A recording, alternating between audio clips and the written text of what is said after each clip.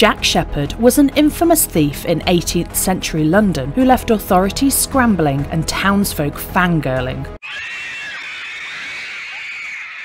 Gorgeous, he's gorgeous, he's got a beautiful nose! With 4 separate prison escapes in less than 1 year, the cat and mouse game between Jack and his pursuers was the talk of London town in 1724. Welcome to Crimes from History.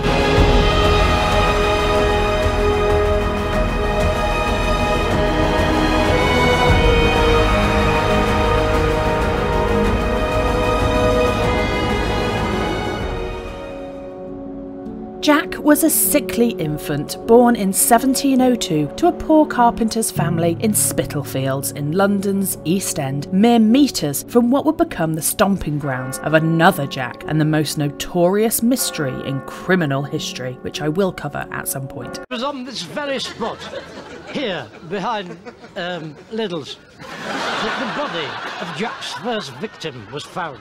She can still be heard walking these streets, tapping on windows and going on about it.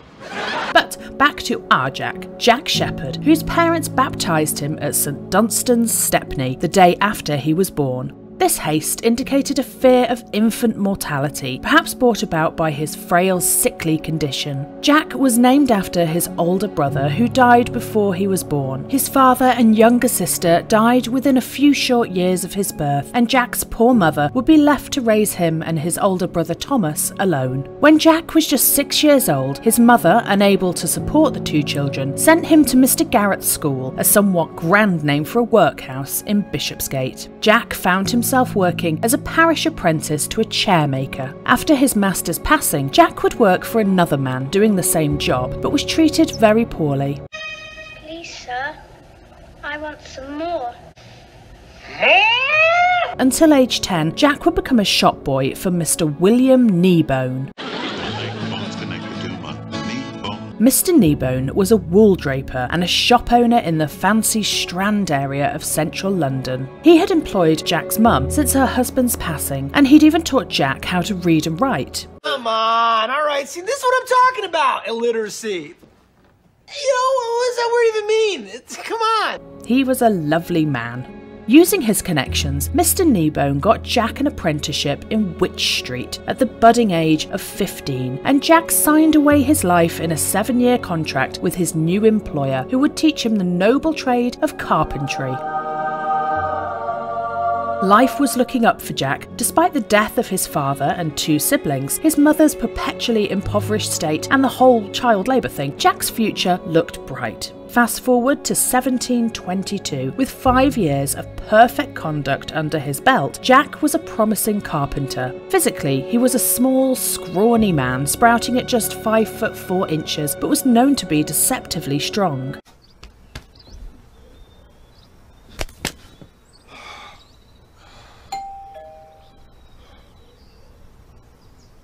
I'll go get it. He had a pale face with large dark eyes, a wide mouth and a ready smile. Witty was the man Jack, who was popular in the taverns of Drury Lane. Yes, I know the Muffin Man.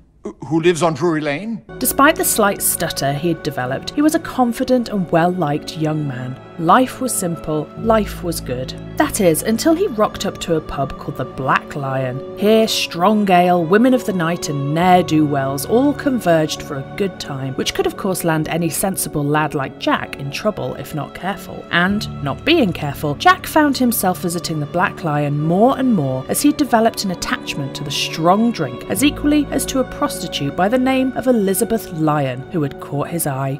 Hello, darling. Where you been all my life? Jack would later claim that his regular attendance at the Black Lion was the start of his downward spiral into crime. Oh God, I'm a fire starter, a twisted fire starter. Indulging in this hedonistic lifestyle meant Jack lost sight of his carpentry and became disobedient to his master. With the encouragement of his lady friend Miss Lyon, and like so many fallen heroes do, he turned to crime to supplement his dwindling wages. Do not demonise this man. He's not a monster. I merely ask you to consider that he may be a bit of a dick. In spring of 1723, Jack began a string of crimes, starting with petty theft of a couple of spoons from a nearby shop. He then escalated to swiping valuables from the homes he found himself working in as an apprentice. Needing more time for his thievery, in August of that same year, Jack decided to quit his apprenticeship but continue to work as a carpenter. Over time, Jack progressed from petty thefts to full-on burglary, ultimately finding himself working cagey jobs alongside members of Jonathan Wild's crooked gang. Wild was a prolific criminal who often frequented Jack's favourite booze house, the Black Lion. Before he could fall into too much trouble with Wild's gang, Jack moved to Fulham with his sweetheart Elizabeth Lyon until she was arrested for doing Lord knows what. What is the charge? Eating a meal? A succulent Chinese meal? She was imprisoned at St Giles's Roundhouse. Jack was worried sick for his beloved and tried repeatedly to see her, but would be denied time after time by the warden. So what did Jack do? Well, Jack broke in and stole Elizabeth away from her jail cell on the 5th of February 1724.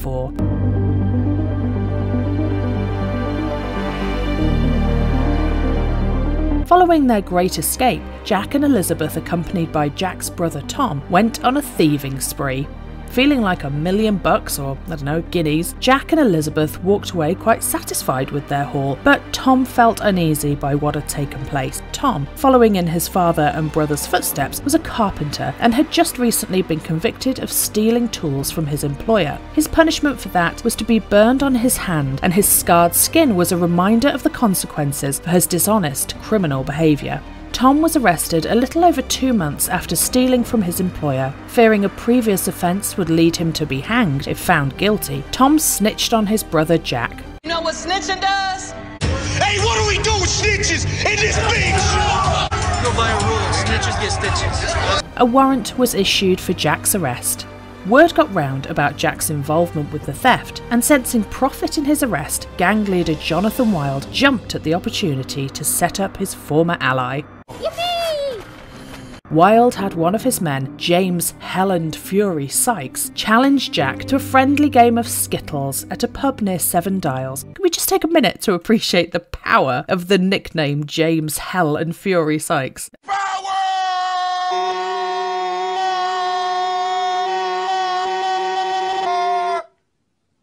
That sounds like a guy who was never messed with. But Jack realised he'd been betrayed when a constable arrived and he was arrested.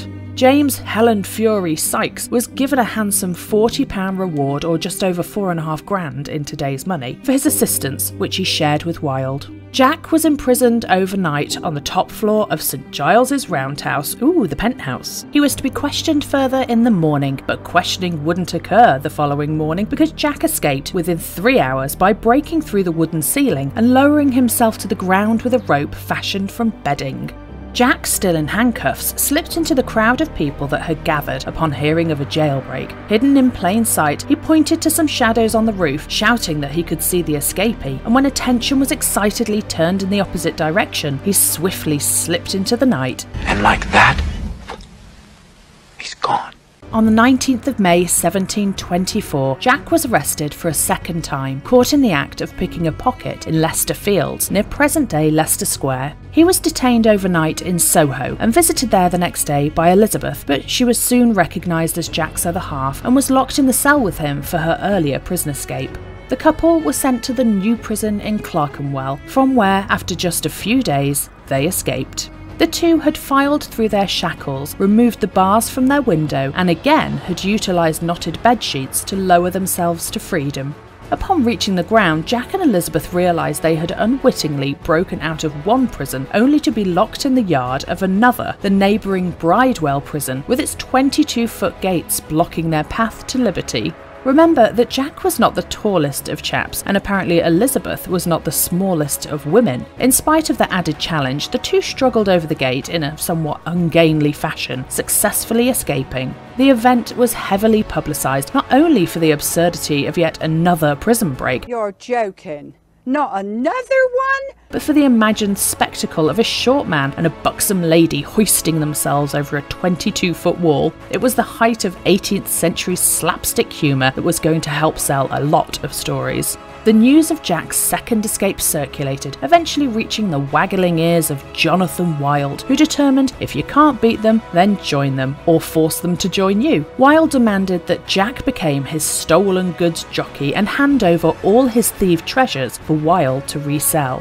Jack, knowing that he would be getting the short end of a particularly shitty stick from a guy who had betrayed him once already, decided to work with another well-known mischief maker instead, Joseph Blueskin Blake. He is blue. Really, truly blue. Coming out, yes, you are blue. Oh yes. You are blue. You are blue. All right. You're blue. You are blue. Why was he named Blueskin? Who knows? Research won't help. Nobody knows, but he looks pretty blue. Birthmark, maybe? Maybe he drank colloidal silver like the bloke on Oprah. Anyway, Jack and Blueskin had been first introduced at the good old Black Lion Tavern. They would become thick as thieves and go on to commit a string of daring robberies over the next couple of months and funnel their stolen goods through one of Wilde's men, William Field. You'd think that this would set alarm bells off in Jack's head, considering the close connection to dodgy Jonathan Wilde, but let's face it, everyone's dodgy in this story. It's just a case of figuring out who was the least dodgy person to help Jack shift his goods. Well, and surprisingly, it didn't turn out to be William Field, as this partnership would ultimately be Jack's undoing. I don't think you know. You play with feathers, you get your ass tickled. Jonathan Wilde had determined that Jack was a threat to the success of his operation and had to be dealt with, so Wilde employed the help of his man William Field to keep an eye on Jack and gather intelligence that could help Wilde get Jack off the streets and into a prison cell. On a quiet Sunday on the 12th of July 1724, Blueskin and Jack did the unthinkable. The pair broke into the home of Mr. Kneebone, Jack's former master, the lovely man who employed he and his mother when they had nothing and taught him to read and write. They absolutely ransacked the place and stole 180 yards of woolen cloth, which they stashed in a stable in Westminster. They contacted William Field to line up a buyer for the stolen wool, and the three met at the stable to discuss business and inspect the newly acquired bounty. After Jack and Blueskin had left, William Field snuck back into the stable, and he only went and robbed the bloody place. Field delivered the goods and imparted information of Jack and Blueskin's crime to Wilde. With evidence in hand, Wilde and his men began the hunt for Jack. They believed that if anyone would give up Jack's whereabouts, it would be Elizabeth Lyon, whom Wilde found at a brandy shop in the East End, where Wilde proceeded to get her absolutely bladdered until she spilled the beans and told him exactly what he needed to know, with the help of his henchman Quilt Arnold. These names sound like they're straight out of Toast of London. Tight-neck, cock-a-boo, peanut whistle, Una length, Dick Weirdley, Sal Commotion, Scott Chestnut, Basil Watchfair, Iqbal Achieve, Nan Slack, Giuseppe Race, even Heathcote Pursuit! Quilt Arnold and Wilde soon apprehended Jack and delivered him to Newgate Prison, where he was prosecuted on 3 charges of theft. Jack was acquitted of the first 2 charges due to a lack of evidence. Things were looking good until the 3rd charge was heard, upheld, and to the unbridled joy of Wilde, Jack was convicted of theft and sentenced to death based on poor old Mr. Kneebone's testimony. In Newgate Prison, there was an area where visitors and inmates could meet. On one side, the prisoner was in a room with a window covered by iron bars that looked out to the main corridor of the jail, where visitors could look in and speak to the prisoner. Jack decided to attempt his escape through said iron bars and down the corridor to freedom, when Elizabeth and her friend Poll Maggot came for a visit. Poll Maggot! That has to be a mistake. Nope. Just double checked. These are all real names. With the ladies acting as a distraction to the guards, Jack soared through the iron bars. How distracted were the guards not to clock that? Well, we can probably imagine.